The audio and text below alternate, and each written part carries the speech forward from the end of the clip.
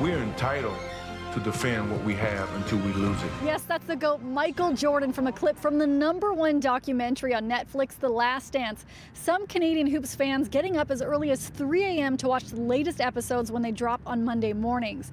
It follows Jordan's final championship season with the Bulls back in 1998, which had one lone Canadian on it, Bill Wennington. For me, it's a walk down memory lane. I get to have all these great memories flood back to that team and what a great team we were. And I'm not talking about what we did on the floor. I'm talking about in the locker room, hanging out, talking, road trips, bus trips, just a lot of fun to be around those guys. While the world is getting a closer look at what it was like to be a Chicago Bulls player playing alongside Jordan during those days, Bill says he was able to enjoy those special moments when they actually happened.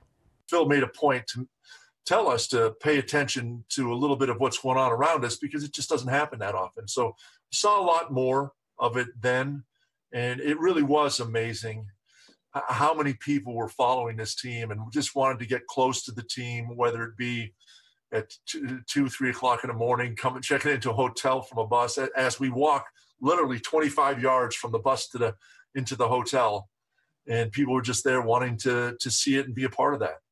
After Bill won multiple NBA championships with the Bulls, he moved to another role. For the last 17 years, he has been calling the plays on the radio for the team as one of the most beloved broadcasters for the Bulls. Was there a challenge for you to kind of adapt from, being the player everybody watched to now the voice everybody hears? The hard part for me and my personality is I'm not a person that likes to tell people what to do. I'm more along the lines of, figure it out. If you have a question, I'll be more than happy to answer it. So, and tell you my opinion, but I prefer to be asked. So it was difficult for me at first to start giving my opinion.